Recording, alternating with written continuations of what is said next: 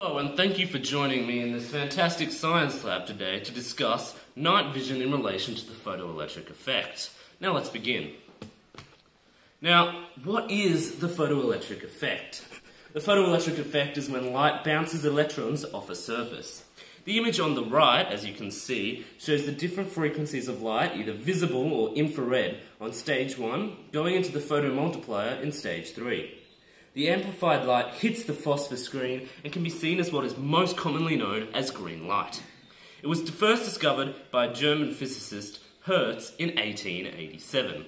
He first observed it when ultraviolet light shining off a metal plate created a potential difference between two electrodes. Now let's go to the next slide.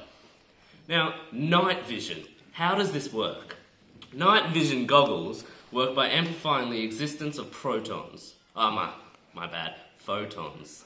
A lens directs photons onto an photoelectric plate, and the electrons are then accelerated onto a channel plate with many fine holes, very small, 10 microns in diameter.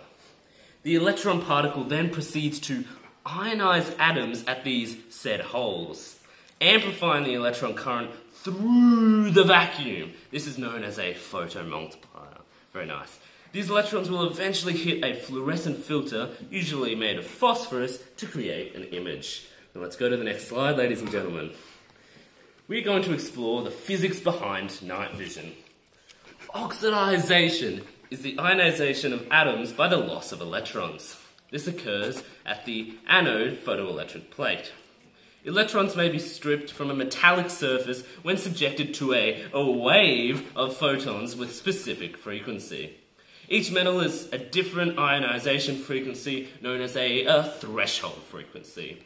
Each metal has a different ionization frequency known as the threshold frequency. Now I repeated that twice, not because I accidentally repeated it twice, but for just emphasis. It's really important to know about the threshold frequency.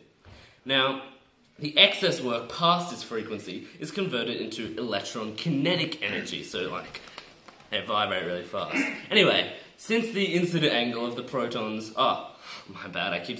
photons, is equal to the linear incident of the electron, a pattern is created based on the photon pattern on the photoelectric plate.